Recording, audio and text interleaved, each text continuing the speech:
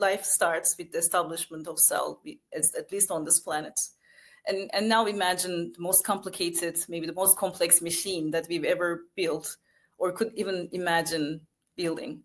Even the simplest cell is way more complex than what we can imagine that we built in terms of a machine. And the simplest cell we know comes from rocks, comes from water, and comes from atmospheric gases. We could watch rocks and gases for 1 million years together, you and me, and never see anything like a living cell.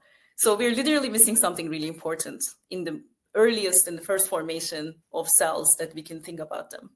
And arguably, we don't even need to have to go to the cell. Some of the molecules themselves are extremely complex that we couldn't build them or do what they do even if we tried. And there are literally thousands of them. So I must say that fundamentally, it does sound like a chemistry problem.